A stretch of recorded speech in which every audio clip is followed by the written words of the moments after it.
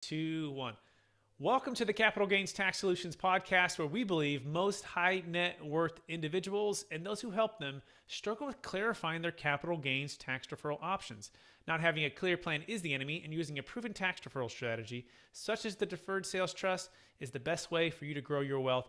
I'm your host, Brett Swarts. In each episode, I am joined by some of the best real estate, financial, and wealth minds in the world, where they share their ideas, deal stories, and inspiration, so together we can make complex tax deferral strategies simple and passive income plans achievable. I'm excited about our next guest. He's the Director of Acquisitions at Sequoia Equities, a good friend of mine, and also someone that I've been personally invested with into multifamily investment syndications. He's an experienced executive, and he's demonstrated a history of working in really just the commercial real estate industry, especially in multifamily. In fact, Sequoia Equities, who he's the Director of Acquisitions for, currently owns and manages approximately about 13,000 units across California, Oregon, Washington, Arizona, and Nevada, with over about $1.5 billion in acquisition experience in the last decade alone. He and his team at Sequoia and Associates have pushed the total AUM to about $4 billion. Please welcome to the show with me, Erik Peterson. Hey, Erik, how you doing? Hello, Brett. Great to see you. Thanks for inviting me on. Absolutely. Would you give our listeners a little bit more about your background and your current focus? Absolutely. I've been fortunate to be in the commercial real estate industry since 2001. And we've been very focused on the apartment segment, the multifamily segment specifically. And we've been, following the various roller coaster ride that real estate has provided for many people over the years. And it is very much a boots on the ground industry. It is a relationship based industry, which is the reasons I've fallen in love with the asset class and the business. Beautiful, and I can't wait to dive into the on the full interview. This is just kind of our teaser interview in regards to just that amount of volume and that amount of deals and that amount of scale with Sequoia and your full story. But before we go to the full interview here on the next episode, I want to focus on this one big challenge that a lot of our listeners have, and I want to put it into the multifamily syndicator space as well, which is you've been in, which is this: what's the biggest challenge or frustration you've had when it comes to capital gains tax deferral options as it pertains to multifamily syndications? Absolutely. As most people try to invest for tax deferral reasons, for depreciation reasons, as well as cash flow. Over time, there's a strategy in obviously creating capital events within their portfolio of selling an asset.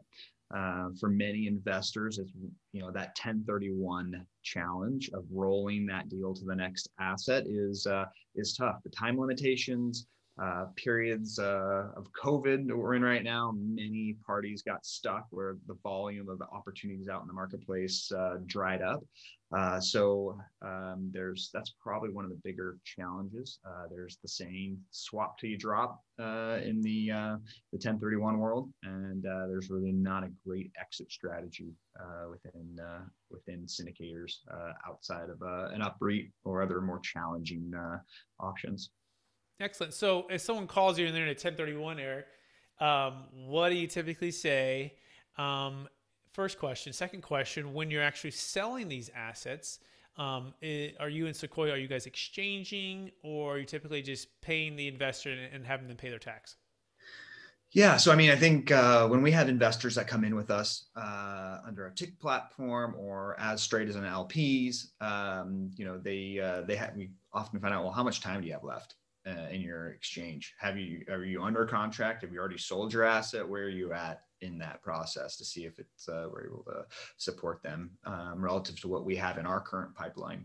Two is, the 1031 exchange can be limiting for that party, as they may make difficult choices or be forced to make an exchange into an asset that's not as ideal. So we really try to redirect that attention into a really favorable long-term investment opportunity going forward.